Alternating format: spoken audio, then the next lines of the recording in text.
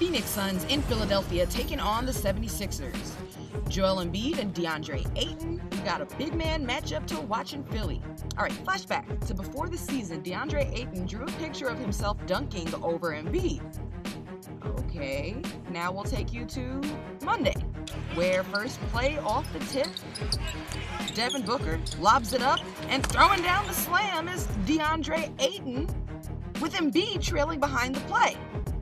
Okay, well, now life imitates art, so the Suns tweet out a side-by-side picture of the dunk from tonight versus Ayton's preseason picture. It's kind of similar looking. All right, enough pettiness. Oh no! A Shaqtin' a Fool nominee. Joel Embiid tries to throw down the dunk windmill, but he misses. Woo!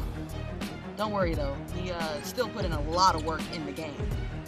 Also putting in work, Devin Booker gets it going. This time, gets the 3 plus the foul, 4-point play.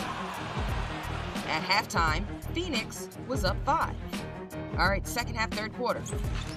Joel Embiid trying to bring Philly back, that time with the layup. Then working inside on the rookie Ayton, and he gets his revenge. Gets the foul and the layup.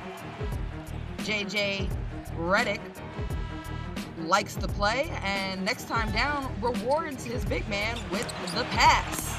Nice two-man game. Embiid had 33 points, 17 rebounds in the game.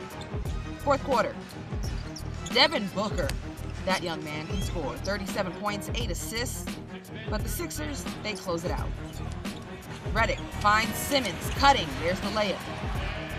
And nothing like some defense that creates offense. Sixers with the steal, and Jimmy Butler out on the break for the dunk. After the game, Butler gets a big hug from 76ers legend Allen Iverson. 76ers win!